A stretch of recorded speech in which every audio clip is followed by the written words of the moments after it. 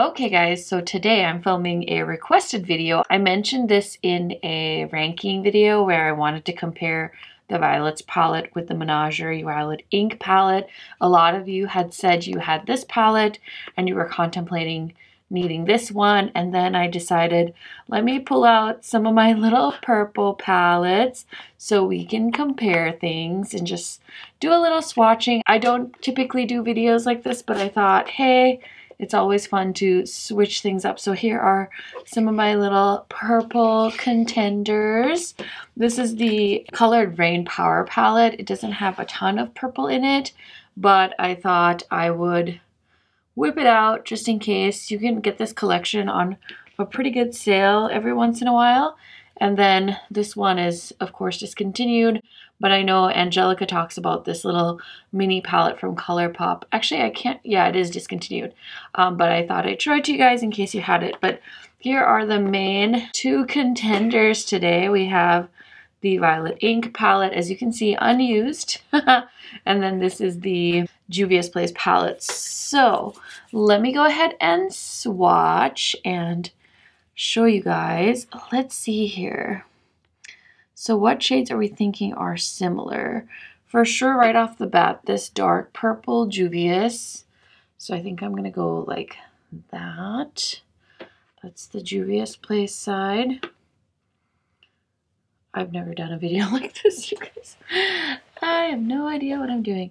Okay, and then I'm gonna swatch this dark purple from the Menagerie palette. How do people do this? As you can see, the Menagerie definitely looks a little more ink purple and the Juvia's looks a little bit darker, but in the pan they look pretty similar. Next, I would swatch probably these two. So this matte from Juvia's Place and then this matte from the Violet Ink. That needs to get built up a little bit. Again, I'm seeing more of a blue. This is definitely more of a purple shade. Okay, next comparison I think is this shimmer shade from Juvia's and then this from the Violet Ink. Ooh, okay, do you see that? This one definitely has like a duochrome effect from the Menagerie palette. The Juvia's Place palette definitely is just more of a purple shade, while the duochrome on the Menagerie palette is gorgeous. Haha. Okay, next I think we need to swatch this purple from the Juvia's Place palette. And then this purple from the Violet Ink palette. There's the finger swatches. And there they are. So on this side is all the Menagerie swatches and this side is the Juvia's swatches, just so you guys know. So the two shades I have left for Juvia's are these two. And I'm just going to show you guys. So there is the Juvia's palette entirely swatched on my, is this the right hand side? Oh, I'm so confused. On this side is Juvia's Place. And then it's these two matte shades that I didn't swatch from the Violet Ink palette from Menagerie. So let me just swatch those two. And then there's, so none of them are really that similar, if you ask me. I feel like if you're contemplating buying one or the other, you can definitely get away with having both in your collection.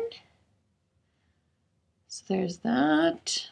Take a good look. And then here is a side by side of those two palettes again for you guys.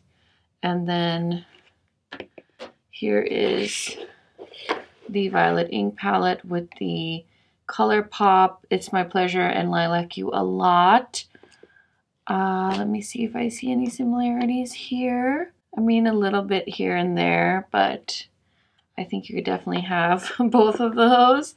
Gonna move out this palette and stick the little Juvia's palette in here. So there's the ColourPop with the Juvia's Place palette in the middle.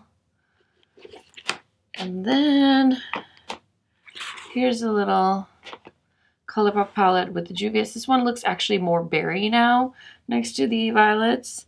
And then here is the Menagerie palette. And then last but certainly not least is the Colored Rain palette. So I